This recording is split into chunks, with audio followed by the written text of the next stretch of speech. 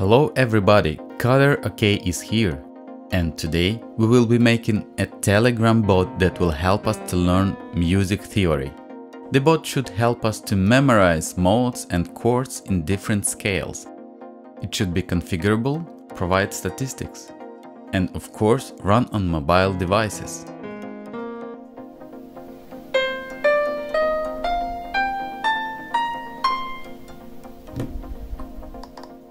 This chatbot was built as a simple single-instance Telegram bot intended for personal use only.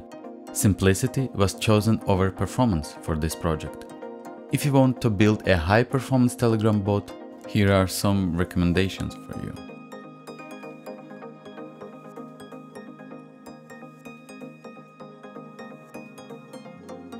So let's talk about features. This should be a Telegram bot running on Python version 3. The bot should be configurable to fit our needs. We should be able to add and remove specific chords and modes from the practice. Also, we should be able to adjust display settings for text and music notation. Practice. It is the main feature of the bot, of course. So we should be able to run practice for configured set of chords and modes. We will be playing an audio question of a chord or mode and display a right answer as an image. We will use Telegram button widgets for easier control and of course validate users' input. Then we do some cleanup to reduce amount of data stored in the chat. The last but not least is the ability to store settings and display statistics.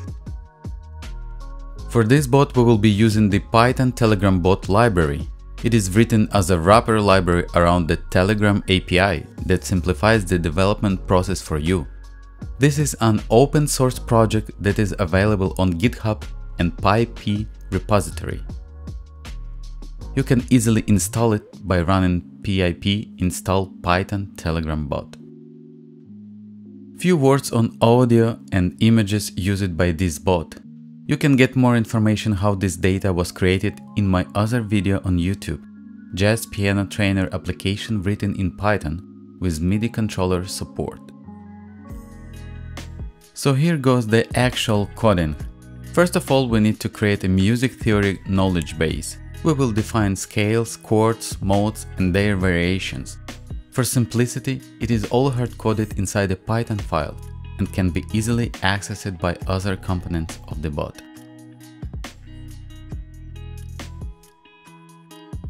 All user data that includes practice and display settings along with these statistics will be stored inside a JSON file. Of course, in real life you will be using a separate database storage, but for a single user bot that will be more than enough. Here we define a user data class that will hold all the information and make it available for other components. The practice module holds classes and data related to the bot's practice functionality. Based on a user's preference, we will randomly pick up a chord or a mode, build audio and image file IDs that will be used to request media from external data storage. To improve the download speed, it is better to use CDN for that. Here we see a kind of a state machine of the bot. By getting a user's input, we know where we are and what controls are available for the user. The user's input is parsed and forwarded to a proper handler.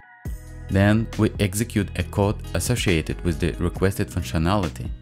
By keeping the chat session information, we always know how to communicate with the user. The bot can be easily extended by adding a new state and a method handler for it. Feel free to clone the Git repository and play around with the code. You can add any new functionality you want. If you do, please share it. I would love to see it.